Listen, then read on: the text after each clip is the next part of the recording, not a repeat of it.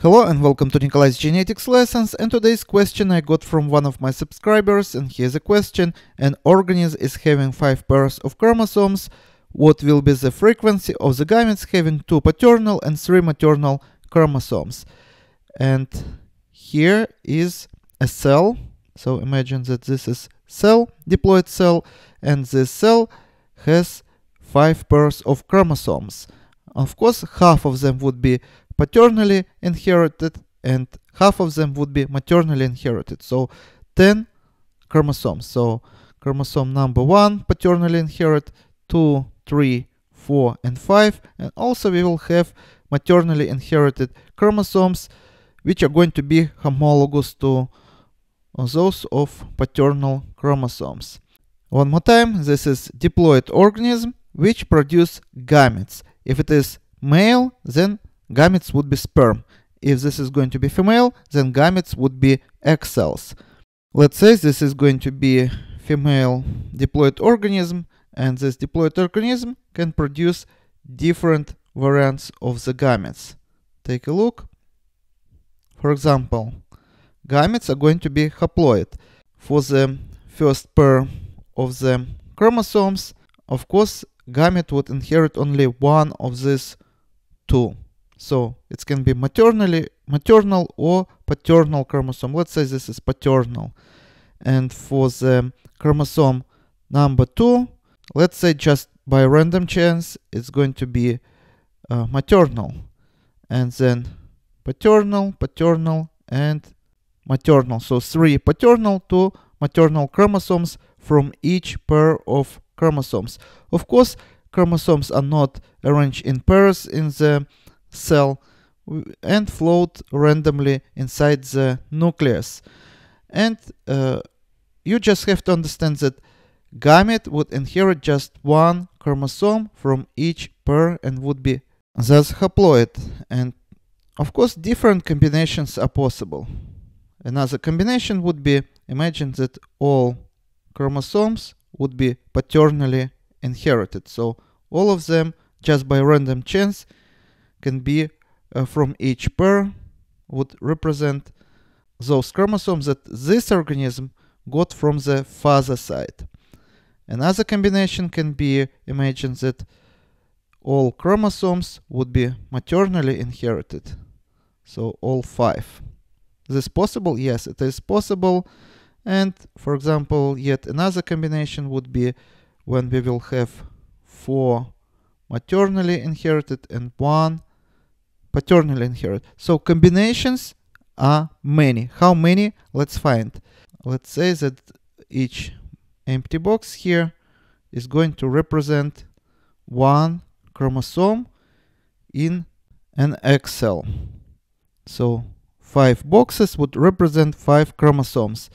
And let's say this is going to be chromosome number 1. So number 1.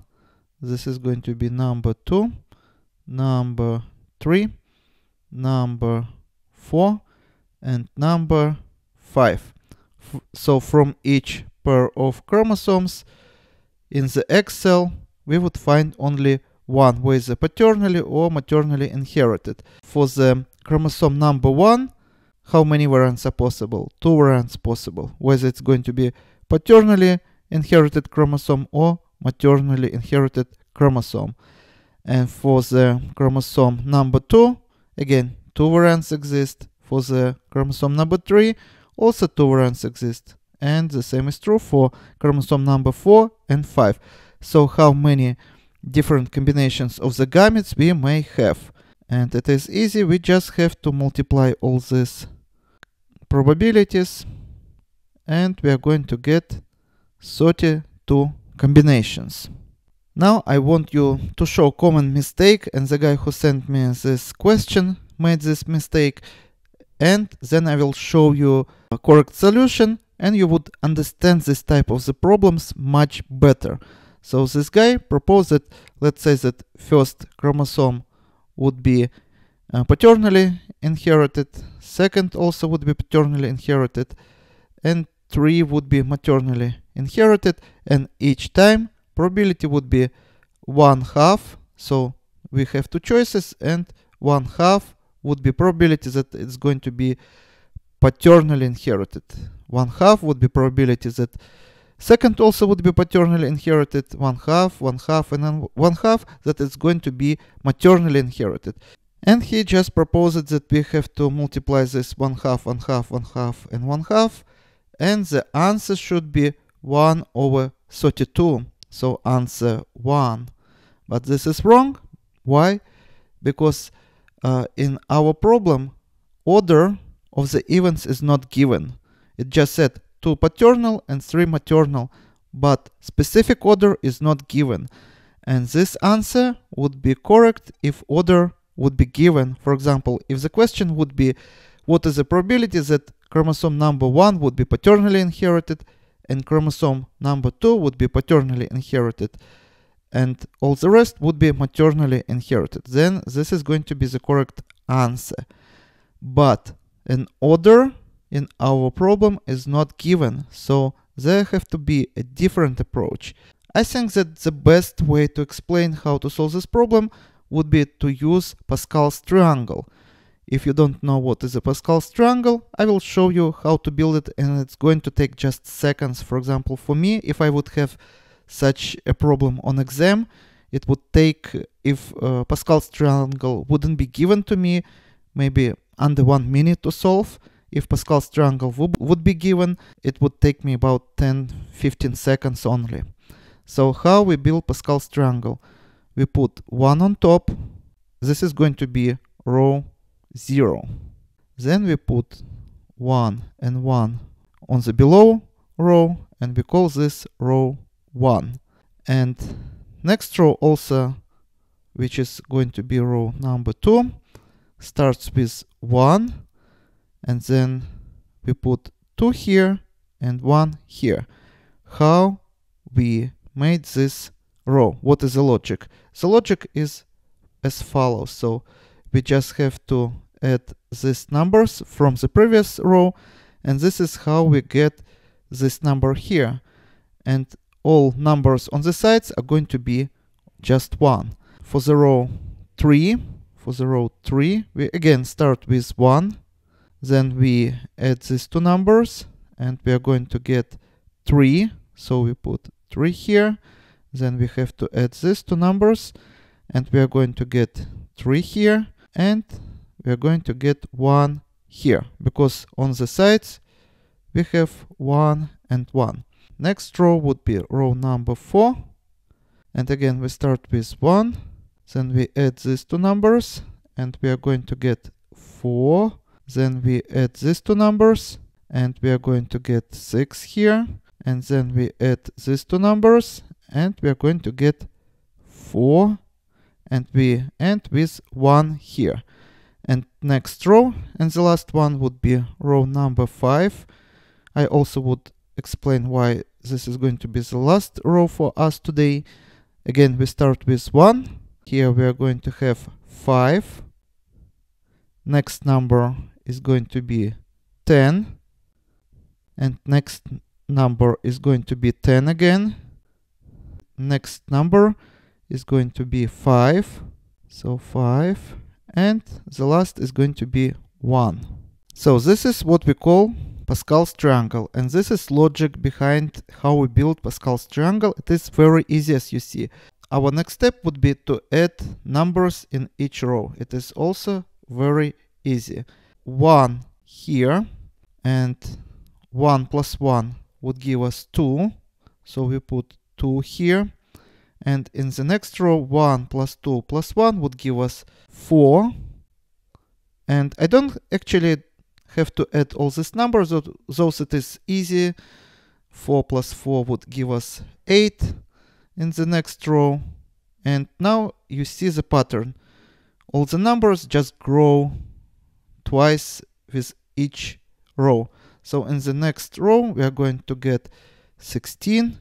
And in the last row, we are going to get 32. Now let's talk about what these numbers in each row means. For example, what this 1 means. This number 1 stands for the number of combinations of probability to inherit 5 chromosomes, and all these chromosomes are going to be paternally inherited. So only one such combination possible, where all 5 chromosomes are going to be paternally inherited. And what this 5 stand for? 5 stand for the number of variants of having 4 paternal chromosomes and 1 maternally inherited chromosome.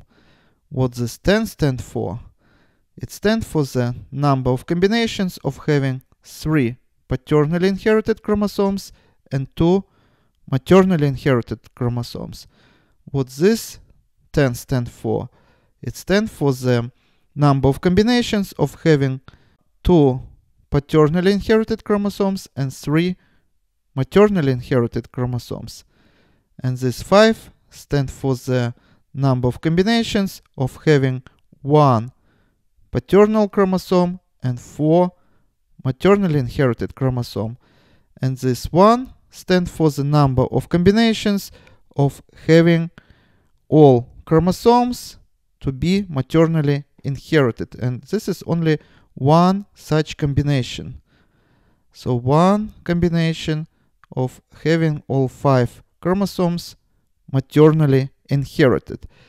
And this 32 here stands for the total number of combinations. According to our problem, we have to find probability of having 2 paternal chromosomes in a gamete and 3 maternally inherited chromosomes in the same gamete. And as you see, number of such combinations is going to be 10. 10 out of total number of combinations, 32.